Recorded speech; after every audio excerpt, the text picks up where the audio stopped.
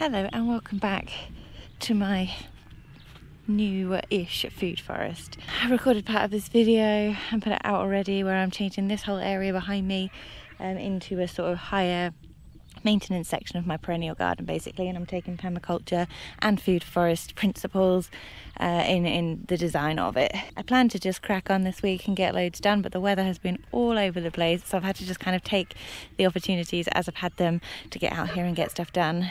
So I've recorded some of it. I didn't record some of it when the weather was so bad, or I was just popping out for a short amount of time. But today it has been just absolutely glorious. Look, I'm in a single layer, one layer of clothing. I've absolutely loved today, just being out here getting loads done. So what I will do is show you the video bits from this week and show you what I've got done, and then I'll cut back to now and we'll just take a wander around and sum it all up and see the progress that we've made in this food forest.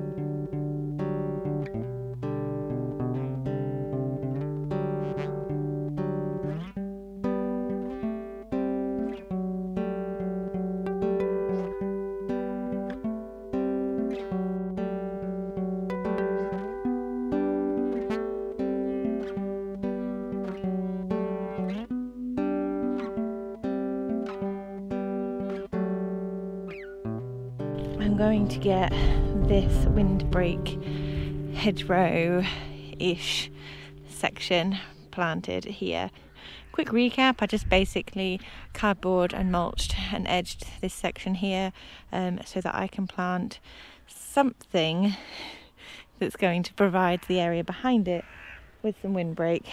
So I've collected up some bits and bobs that I think are going to become part of this windbreak. I'll talk about that in a second. What I also did yesterday, this elderberry was already here and I have just popped in a couple of willows either side of it because I'm hopeful that one day this will be a willow arch going through here.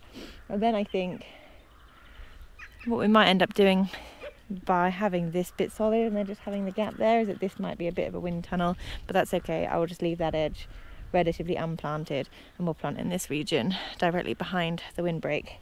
I don't know if it shows on camera, but this bit goes down a nice hill, so if I get sort of 2 to 3 meters worth of height on this windbreak ultimately, then that's going to provide a windbreak for quite a long way down this hill.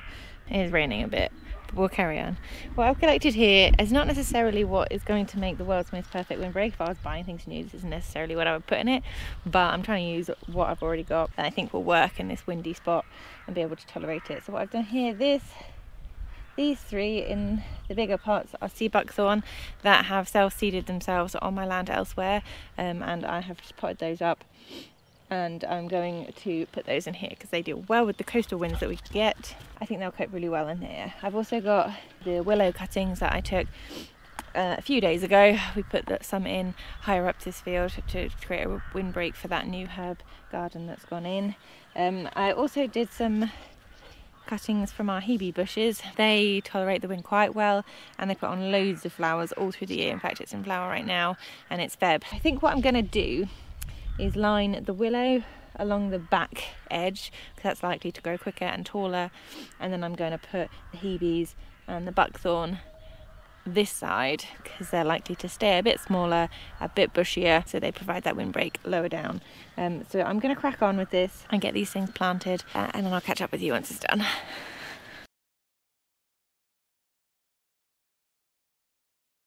So that's a line of willow put in here. I've spaced these about 1 metre apart, which is a lot further apart than I did over by the herbs, just because I want this to get some proper height. And then of course I can fill this side of them with the other bits and bobs that I've got here. I'm not going to put, I think I'll put the hebes on the edges where I'm going to be walking more, and I'll put the prickly things in the middle. Oh my lord. Okay, so I did this a while ago. They are pretty. the duck in there. I should have separated these out in the summer last year, but I didn't get to it because I didn't know what I wanted to do, what I actually wanted to use these for. Holy, alright, these might not appreciate being pulled apart quite as much. Look at that. Wow. I'm sorry, Hebes, please forgive me. At least I know they're easy to take cuttings from, so I'll take a few more from my currently healthy bush, just in case these don't make it after this harsh treatment. Right.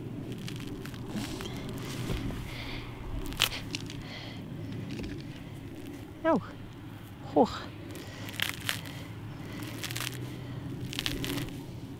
Well, I'm still going to plant these. We'll just see what happens.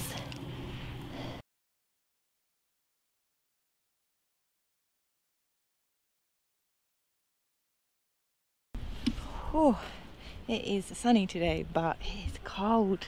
Right, to finish this little wave of windbreak planting, I'm going to plant one more thing, and that is going to be one of these, which is one of these.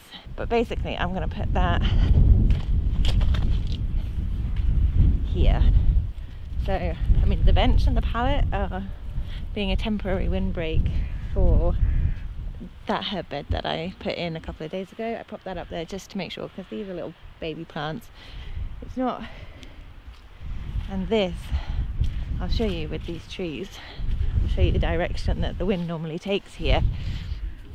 So this, can you see the lean on this? So that, all the trees in this section are pointing that way. That is northeast, so that is that southwesterly that comes across this way, which is what I'm trying to block here, which means I need something here where I'm standing, because it's coming across there. So I think what I'm going to do is pop one of those in here. Now this is a bit more long term, these aren't going to grow as quickly as the willow does, but this will just be a great spot for one. And there's some bramble roots and stuff, so I'm going to glove up and dig out what I can, dig a nice big hole, and then pop this tree in here. I know they can deal with the wind because these are the only big trees that I've got. I'm going to put that one that's about a foot high in, the rest are a bit smaller, so I'll probably grow those on in pots for this year and then plant them out in the winter next year. But that one I think could probably deal with it, so I'm going to pop that in there and see how it does.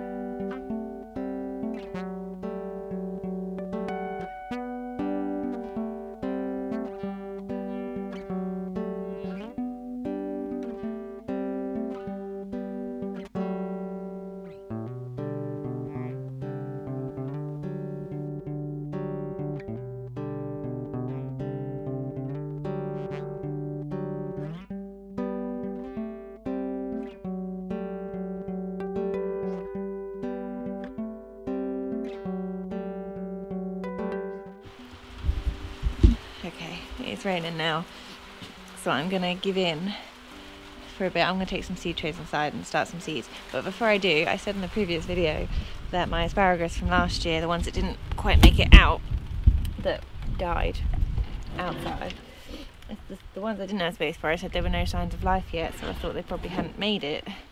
But these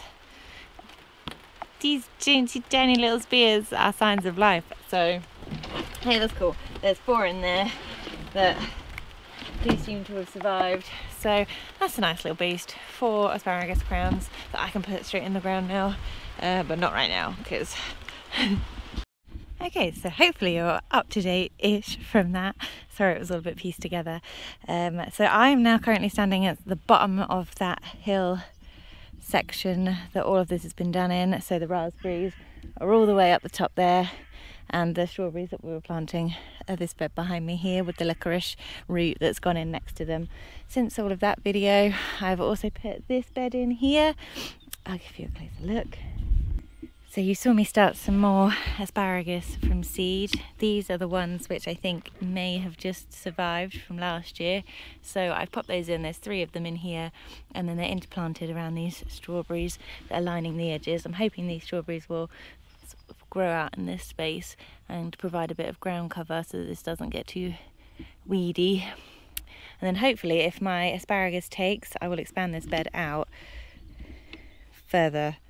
I'll expand this bed out further that way and just make it deeper, and obviously I can extend it lengthwise that way and I can extend it lengthwise this way. But in this end of this bed I have got these rhubarb plants that I started from seed last year that just came up that I'd forgotten about, so I've popped those in here as well, and we will see how this bed gets on.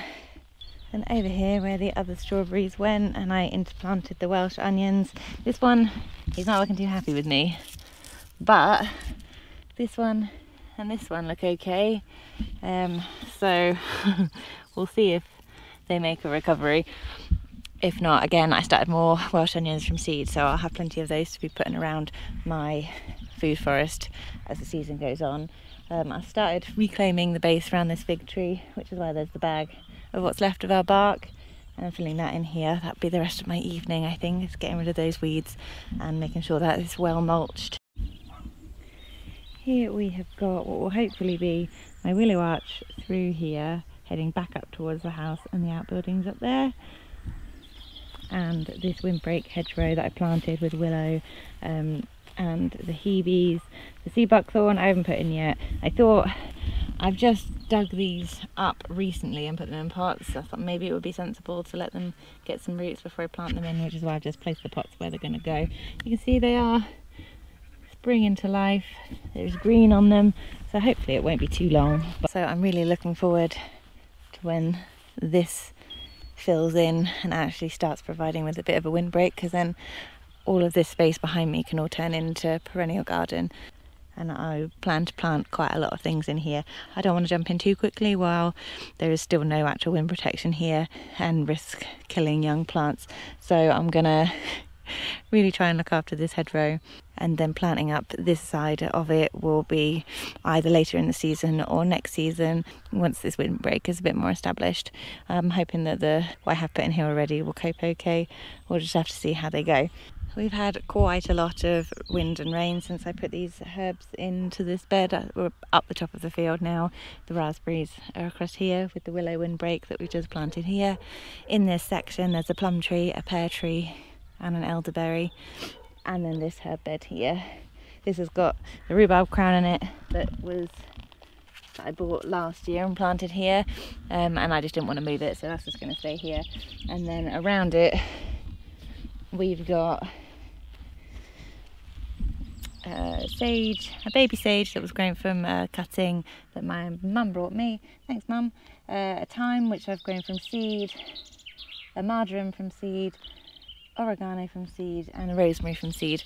So they were all started last year. I didn't want to put them out when they were tiny little baby plants. I didn't think they could withstand a winter here, so I let them grow on just in the cold frames over winter, and I've popped them out now. So they haven't needed hardening off because they've been outside all winter. They've just not been in the direct wind and rain. But so these little nooks in this funny keyhole shaped bed, I'm planning to put some pots of mint and lemon balm because I love both of those things, but I have learnt better than to put those straight in the ground amongst all the other things I'm trying to grow. So once the windbreak is more established, I'm starting those things from seed this year, so again, once they get more established, I'll be able to put some just slightly raised pots in here in the hopes that I can contain those things. There is my week's work condensed into probably a less than 20-minute video. I'm pretty happy with how it's gone. Feels like I've got a bit more of a plan for this section now, and hopefully we'll be getting a good amount of food out of here this year. We should be getting some strawberries. The raspberries have already been in for a season, so I'm hoping they do better this year, and I'm really hoping that these herbs grow on well and we can start harvesting things. So obviously with the fruit trees we're 1 year closer to harvest. We'll see how they go. No expectations on fruit from my trees this year, but by creating some of these windbreaks, putting in the nitrogen fixing plants, I'm building that self-sustaining perennial system in this space. So yeah, feeling pretty good about it, and we will see how it gets on this season. Quickly before I sign off, big addition to my food forest this year is going to be geese. I'm saying it now in a way that's confident because I've been hinting at it for a while, but I've not been hugely confident. But I'll put in some clips here of a recent candling we did of the goose eggs that I've got in an incubator, so you can share my excitement over that.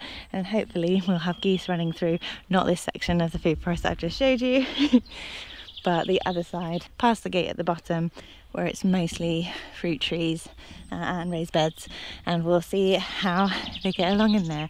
So I'm hoping that they help me really keep the grass down, and then that just leaves me with this section here and the annual garden that I have to actually manage the grass. And in the food forest, I'm hoping that the geese will help me out on that and they won't cause too much damage to the other plants. But that's one of the big reasons why I've created this section in here, so that anything I'm worried about for poultry wise, I've got a space to put that. I just didn't want to put perennial things into my annual garden and then kind of mix the two.